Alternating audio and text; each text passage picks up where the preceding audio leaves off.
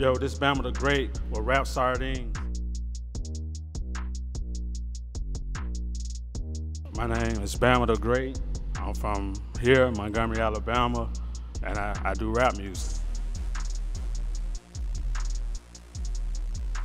I got inspired by it because of my uncle or whatever. And just watching how he would vibe off music and stuff when I was little. And I was like, I want to make somebody move like that too. I want to be able to do that, you know what I'm saying? So that's when I started writing music, which was the 5th grade.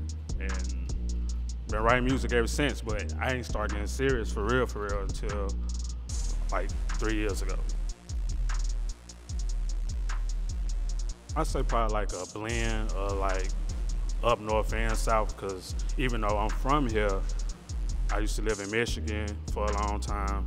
Then I even lived in Texas too, and then I came back. So it's kind of like a mixture of that.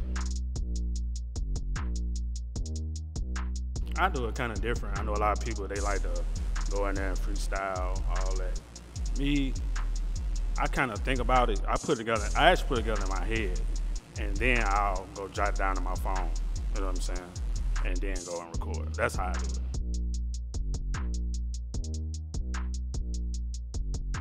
What does it mean to me, like the name? Well, Bama, it came from, of course, because Alabama, but when I was in Texas, I tell people my name Jawan, which that's a part of my first name.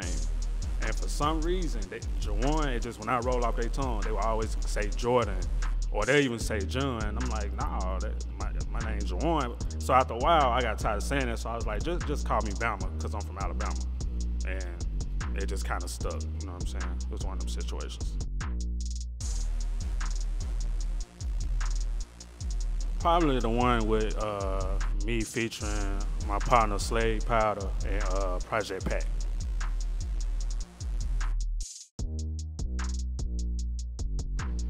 First song,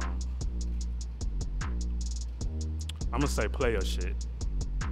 I feel like I was really in my bag on that shit because I like just different experiences. I just really drew from it and really painted pictures. You know what I'm saying? Like, I say Player Shit. And that's on my album, Southline Baby. So make sure y'all check that out.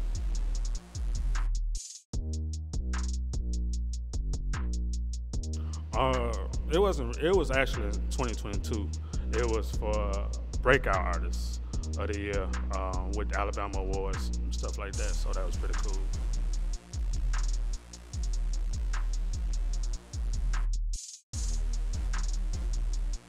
Oh yeah, absolutely. A lot of learning experiences, especially with like different investments and stuff like that. Learning what to do and what not to do. You know what I'm saying? Lost a lot of money, made a lot of money. You know what I'm saying? It just, you know, balance. You know, but this year I'm actually nominated for Next to Blow Artist and Album of the Year. So that's supposed to be next month on the 28th. So go check that out. I'm pretty confident that I won though, cause like my favorite, I say out of all my platforms, I say on Facebook is really where it really be booming for real. So I got a lot of votes, you know what I'm saying? So I'm pretty confident I'm gonna win, just being honest.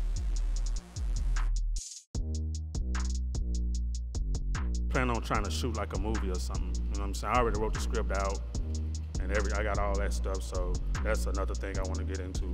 So that, and dropping the album with my partner, There Will Be Blood 2, Slade Powder, me and him, we did one before in 2021, There Will Be Blood, so make sure y'all check that out. Lyrical, metaphors. If you really the type of person that like bars, you appreciate that art, you know what I'm saying? So, yeah, There Will Be Blood. So then we're gonna drop There Will Be Blood 2. I'm thinking like maybe like September, October. We don't wanna just rush it, you know what I'm saying? The first one, it actually did pretty good out there in Georgia, because I actually stayed out there for a while too. So I just kind of been like all over the place. And it did pretty good out there. We did a few videos for that, which that's on YouTube, and the singles is, you know, streaming everywhere, all that good stuff. So make sure y'all check that out. Bama the Great and Slade Powder, There Will Be Blood.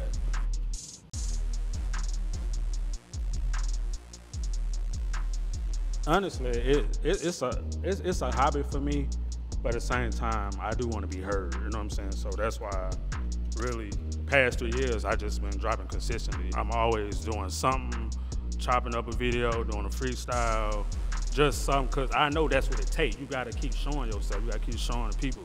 Otherwise, I mean, shit, it's another person. You know what I'm saying?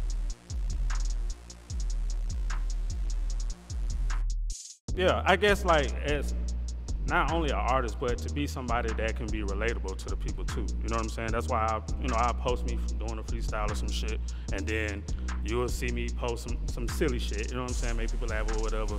But really, just to get them. A lot of times too, it is to get them to engage. You know what I'm saying? I put a lot of silly, funny shit out there, but really I'm getting it ready just so I can drop this new single. You know what I'm saying? So it's just kind of one of my strategies. You know what I mean? So yeah, in a sense or whatever. And I had like a following before I was serious about the music. I guess I'd say that. So that kind of helped me with an advantage in a sense. You know what I'm saying? So it was a challenge as far as me trying to convince them that I was an artist too at first. You know what I'm saying? Like I put a little bit here and there. I'm like, all right, that's all right, but where the funny shit at? Like, you know what I'm saying? I could tell, you know. So it took a while, but I say like probably maybe like a year in, then I could tell people were starting to be like kind of coming at me as far as me being an artist and stuff. You know what I'm saying? Or want to work with me or stuff like that. So I'm like, okay, I think they starting to see now. And once I felt like they were starting to see me as an artist, that's when I really started just really putting stuff out there. I still put the funny stuff, whatever, you know. Sometimes I even put some informative shit too, if you ever notice that. Like I'll be some silly stuff, but then it'll be some shit that you can learn from or something you might want to research, all that type of stuff. So I just got my own way of doing it.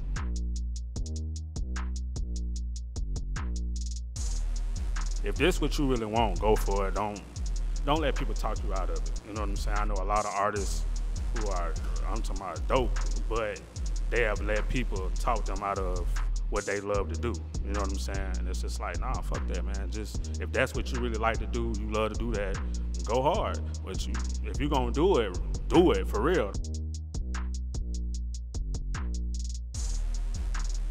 So I work with my cousin on my album. Her name is Lady Fi. She did a lot of work back in the day in the city with different artists and stuff, and I figured we should do something together, whatever. And it's actually one of the songs that's doing pretty good on the album, as far as the streams and all that, statistics or whatever. Who else? Dude named Big Drip. He's from here. That's about it. But I do plan to work with Rubber Band, OG, Super Nard, Lucene. It's a few of them, but I'm trying to put something together.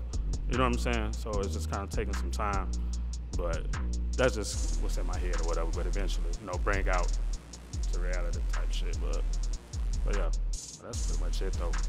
Okay, so YouTube, Bama the Great. Facebook, the Bama the Great page is not really active. It's more like my personal page, which is Juwan Beeman. But you can go on Bama the Great page and you will find the link. It's like right there to my personal page, but it's Juwan Beeman. We got IG, Bama the Great 01, and Gmail, Bama the Great 01 at gmail.com if you want to word and all that good stuff.